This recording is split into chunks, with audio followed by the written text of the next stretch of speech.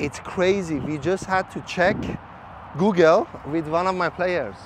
He's won 5 Champions League. And Messi has won 4, if you want to know what this guy has achieved. And he just retired at the age of 33, Gareth Bale.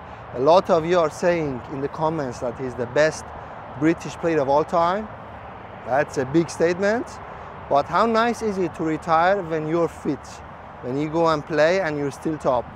So some legends are dragging it. Why didn't he go to Saudi or Qatar or China to get more money?